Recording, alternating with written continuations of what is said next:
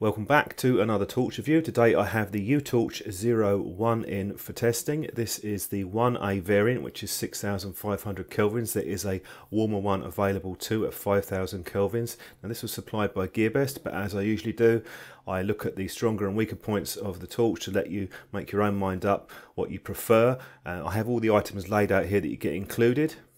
And we move on to the user manual. It's fairly well laid out, fairly big diagram on the torch, and we go through the settings here. They've done another diagram for that. You have instant access to the last setting, so you have a memory, and you have 3 strobe modes as well as 4 power levels that are available. So this works off of single clicks or a longer press or a double press for the strobe modes. Now I'll zoom in a bit closer for the run times because it will vary depending on the cell. This torch takes 8A or the 14500 lithium ion cells, so you get a difference in run times and power output on those. The lithium will give you a higher output rating at the top end and also at the bottom end. Now onto the user manual. This runs through some of the specs. We have a type 3 type body, we have a water resistance at IPX8 as well, and impact resistance, and here we have a list of the compatible types of battery that you can use. Personally, I think most people will be using the AAs, but it's also worth looking at the lithiums too if you need the extra power output. You also get an included wrist strap. This has an adjuster on it as well, so you can attach it to the strap and close it down a bit, and you get a spare O-ring. Now the clip is fairly decent, quite a nice small size, and you can, if you move this onto the torch, you have 2 positions that you can pick. You can put it in the middle, or you can also put it near the end cap and turn it around too. Now whether or not you want to use it, it's included, so sometimes I do on some torches and other times not. Looking at the body, quite like the design on this, quite a lot of cross-hatched areas, so it gives you a bit of grip. You'll see this at the bottom with the model number. It's not a button, it's just the maker's model that's stamped on there. Perhaps that's something they could look at for future models, a 2-button design, but for this particular one it wouldn't be something that bothers me. Moving in a bit closer to look at the LED, you will notice that the reflector has a dimpled effect, sort of orange peel style, so that should help to throw the light around a bit more. Later on we're going to run some tests comparing this with lithium and AA cells. Unscrewing the base, you have a spring on that section. Nice to see that they've actually greased the threads on this as well. I have the lithium cell fitted to this one.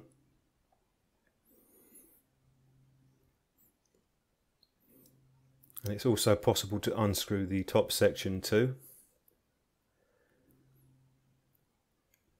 You can see there's just a contact point there, so just the one spring on the bottom section. There is one area that I did note, and it is worth taking note of this, and that is the size of the batteries.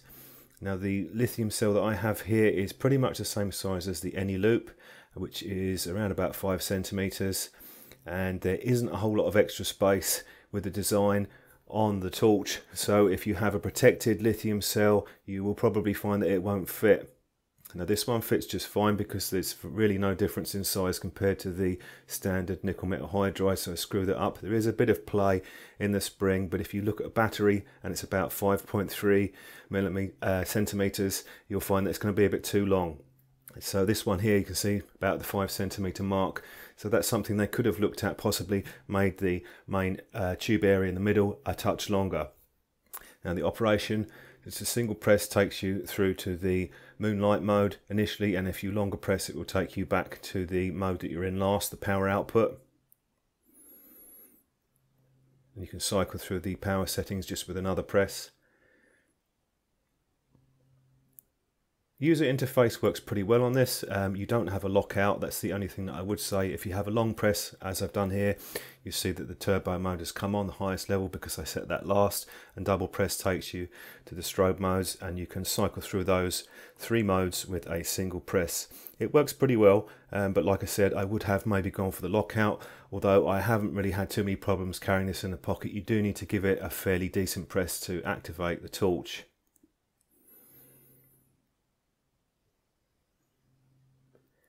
Moonlight mode is rated down to around about 2 lumens, so it's fairly low, and we'll go on to that test now where you can have a look. This is with the nickel metal hydride, so around about 2 lumens. I'd say it's possibly slightly more, but that's low enough for me for the output level. And you go up to the lithium ion, it's up to about 10. So there's quite a difference. That's one trade-off that you have with a lithium cell, is the lower output is higher than the nickel metal hydride. This shows you the beam shot inside. You can see fairly evenly distributed beam with a hot spot in the middle, but it's quite nicely diffused, so it's not obviously outlined. Now this is my water resistance test. You can see I've left it in here, leave it for around 20 minutes and the torch is still operating fine underwater, so there's no problems in that area. First test that's up is the nickel metal hydride.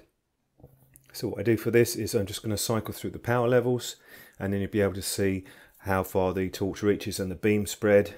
This is around about 100 foot, so a fair distance away, and we're at the sort of limit possibly of the range. You can get a bit further out of this torch, going up to the higher power levels. It actually did pretty well for a single cell AA nickel metal hydride. That's not a bad output. It's certainly a lot higher than the traditional older mag lights. And now onto the lithium ion. Cycling up through the power levels.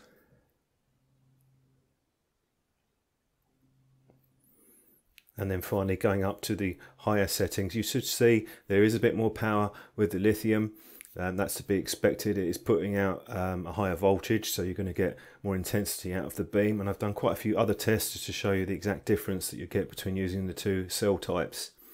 We're back on nickel metal hydride. This is the standard test that I do with all the torches. This is around about sort of 40-45 feet, wide angle in the garden. And stepping up the power levels.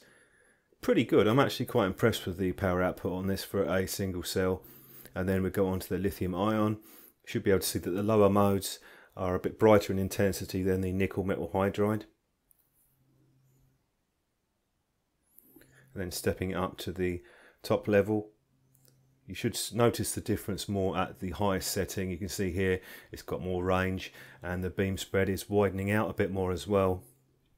For this test I'm comparing the Utorch to an Olight S1R batten, and I'm onto the Olight now. You should be able to see the difference in output. The Olight puts out 900 lumens in the top mode, albeit for a short period of time. I'm going back to the Utorch.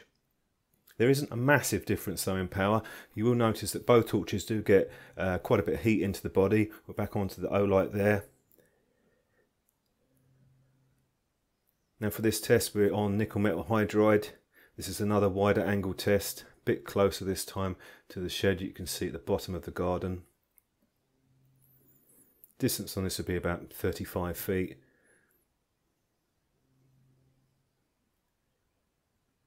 And then up to the top setting, onto the lithium ion.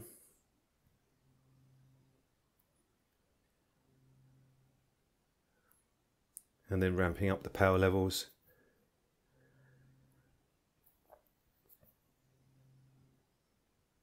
And then the top setting, a bit more obvious, the power output from the lithium cell at the top setting here. You can see there's more intensity on the shed and on the basketball board.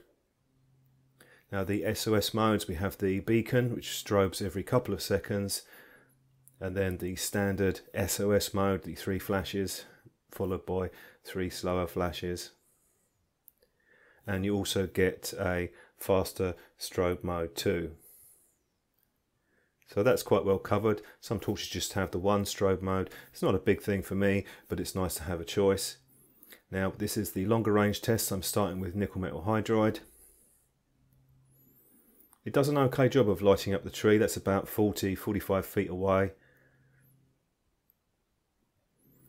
But once I switch over to the lithium cell, as you can see now, you see there's a bit more power there and the intensity has increased.